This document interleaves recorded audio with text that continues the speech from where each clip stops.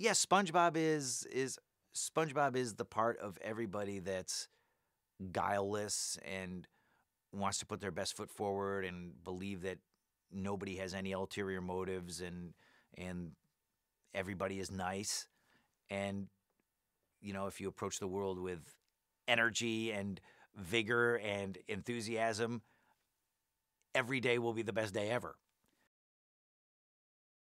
There's a comfort factor to these characters, the same way I guess in live action there's a comfort factor to archetypal comedians. Charlie Chaplin and the Little Tramp and Laurel and Hardy and the Three Stooges. You don't want Curly to suddenly be a different guy. Wait, this is different. And so the elements that are the same with Bikini Bottom and SpongeBob's world are there. And then technologically, there's just a whole lot more 3D CGI. And I think the element where SpongeBob and his friends come up into our world is much more of a big deal in this movie than it was in the last one. Without giving too much away, the Krabby Patty formula disappears, and Plankton, who needs to clear his name, and SpongeBob, who's the only one who believes Plankton is innocent, have to go in search of the real culprit.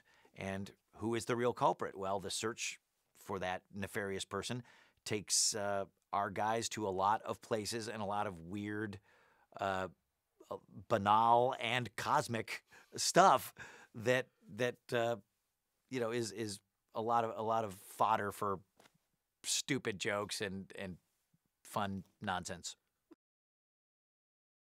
You realize that the Krabby Patty is that's the grease that keeps the whole machine of Bikini Bottom running. Literally, it keeps the trains running on time. It keeps the workers happy. It's that first cup of Joe and bagel in the morning that puts everybody on the right track to be productive, happy citizens. And once the burger's off the table, it impacts the future in an egregious way. Bikini Bottom is kind of its own planet with its own rules and its own stuff and its own pop culture. There's never anything topical on SpongeBob. There's never an Oprah reference or Who Wants to Be a Millionaire reference or Dancing with the Stars reference. Like a lot of these CGI features are just full of that stuff. And SpongeBob doesn't really traffic in that at all. It's Bikini Bottom and SpongeBob and his friends are kind of their own thing, their own self-contained thing in their own self-contained world. They really do live in a bubble. And I think that helps keep it timeless.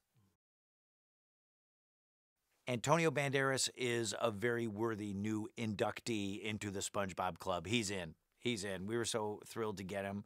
And, he's really got like old movie star charisma. He's got like the old guys did, like in the old days, Cary Grant, those kind of cats, and he just owns the screen when he's on, and he's fun.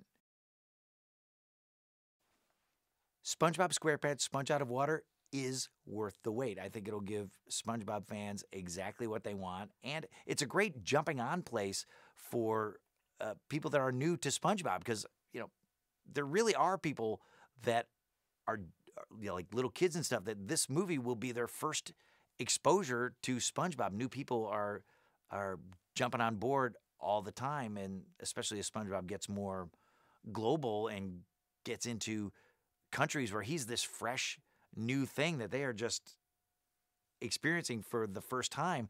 This will be the entry into SpongeBob world for these people, and it's really great. We're really proud of it.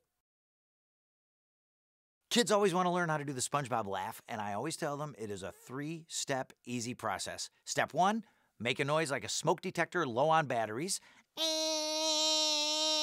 And while you're doing that, you just move your hand up and down on your neck and rattle it around,